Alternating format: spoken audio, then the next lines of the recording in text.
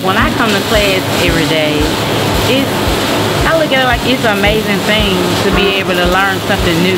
Like, this is my first time ever welding. To be honest, I didn't choose welding. Welding chose me. I got accepted in a free program and I went from there. And like, I really like it because it'll be a better opportunity for me, my family, my kids. The City of Birmingham and the Woodfin administration believes in its people.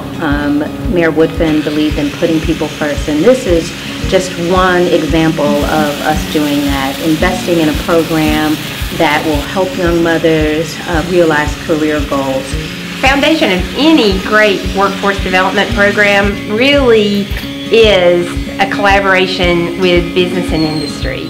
Without the support of our partners, which includes local governments as well as local businesses, local manufacturing companies, we wouldn't be able to offer this option for these single mothers today.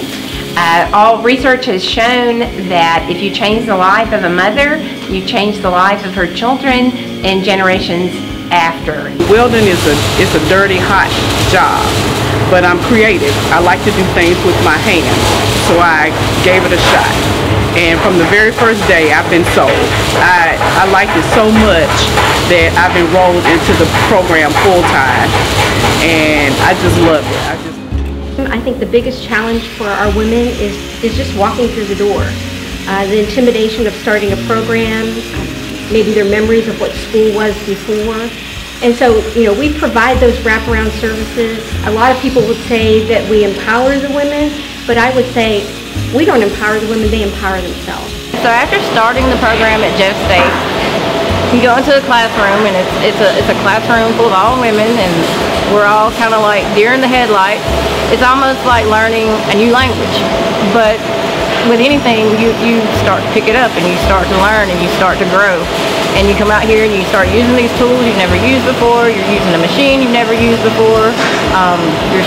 You're dealing with electricity, and just, it's nothing I've ever really even thought I'd be doing, and now I'm doing it. And it's becoming something that I would love to make into a career. It's fun.